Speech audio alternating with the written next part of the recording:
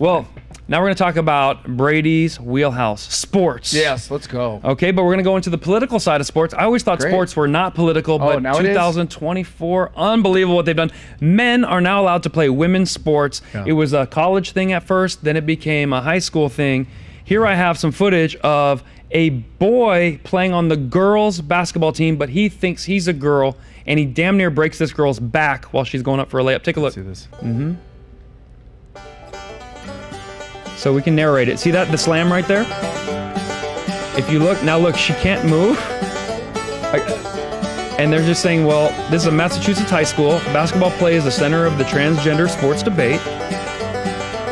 As you can see, the male player, who is more than 6 feet tall with facial hair, injured 3 female players before being told to leave. He's killing it. And that's Riley Gaines. She's a swimmer who was stuck in a similar situation at the college. Very good looking. Yeah, she's cute.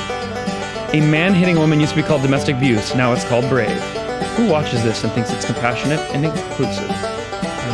And these are the tweets. Biological men are naturally stronger and taller. Like, I don't know why we need tweets to figure this out. This is just natural stuff.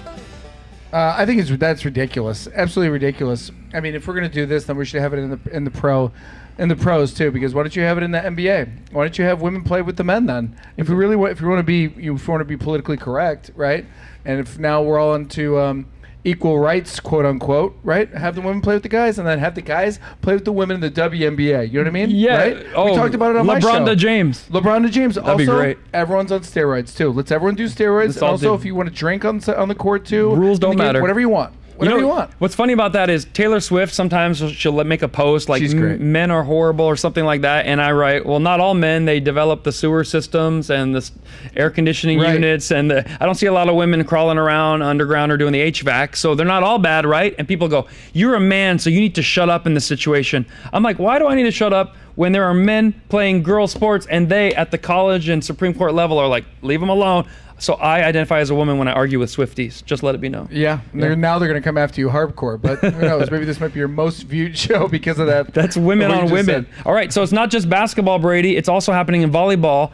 Now, it used to be 1 or 2 on a team. Now every team is stacking the deck. This volleyball team has 3 boys on it, so the other team put 2 on it to try to level out. And here's the worst part. The girls are all on the bench. Take a look.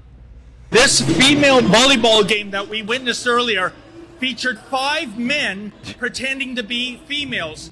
3 were on Seneca, 2 were on Centennial. Not only that, the male players were always on the court. Look at the girls. So you had biological female substitutes just sitting on the bench for the entire game. Why are you being disrespectful? Why am I transphobic? Huh? Why? No. Am I being transphobic? Why? Shut up. Why?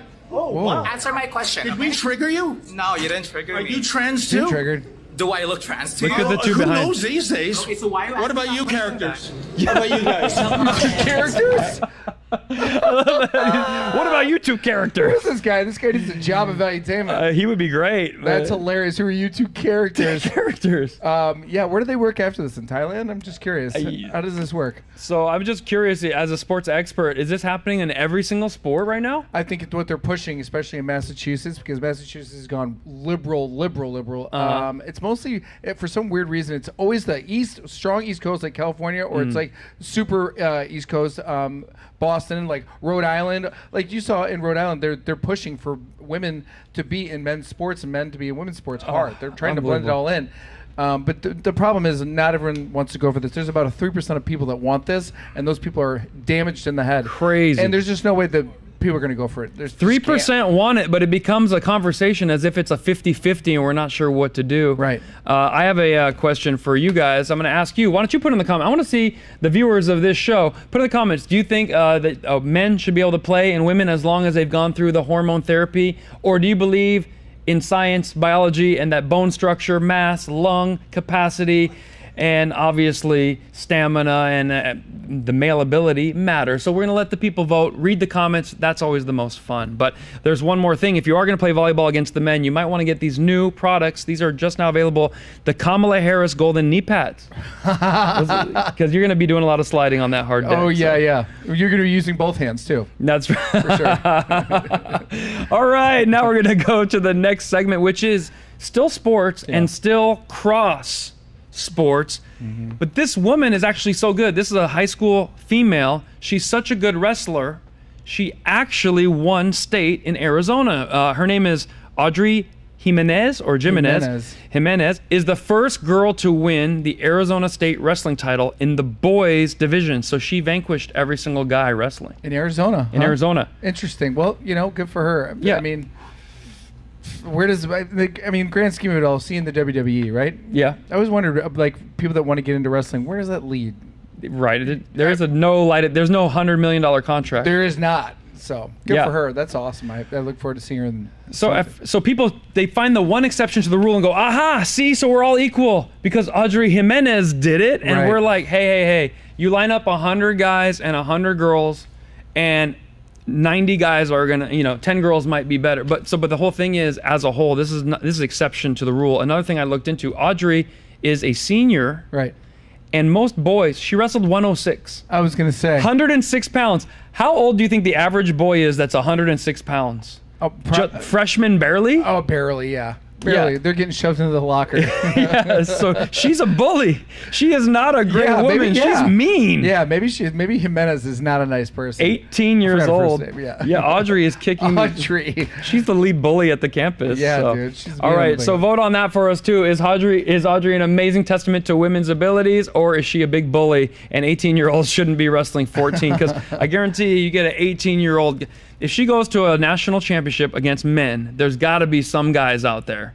Yeah, chomping at the bit. Yeah, but here's what I'll do. I will identify as 106 pounds, maybe. And For give sure. her, let's see where I stand with Audrey. Yeah, for sure. All right, now, this is what it has to say. I want to end on this. Audrey Jimenez has become the first female to ever win a high school wrestling state title in Arizona. The 18-year-old from Sunnyside High. By the way, I graduated, I was still 17. So she's older than me at the time. She won the Division I title at 106 pound. I was going to say 160. 106 pound weight class. So she wrestled a lot of little twinks. Yeah. Dude. Poor guys, though. That would suck. Now, but also if it doesn't work out, she could go play volleyball for the Seneca team, right? Absolutely. Yeah. But in wrestling, one of the moves is you're supposed to jam your finger in places to get out of a hold. And with her, I think those men were damned if they do, damned if they don't. If Right. they beat her, it's like, what are you doing, bro? And if they lost, it's like, you lost to a girl. Yeah, you lost to a girl. You're screwed either way. Yeah, not cool. Hey, we hope you enjoyed that short clip. Now, click subscribe and click on the bell so you get all the notifications.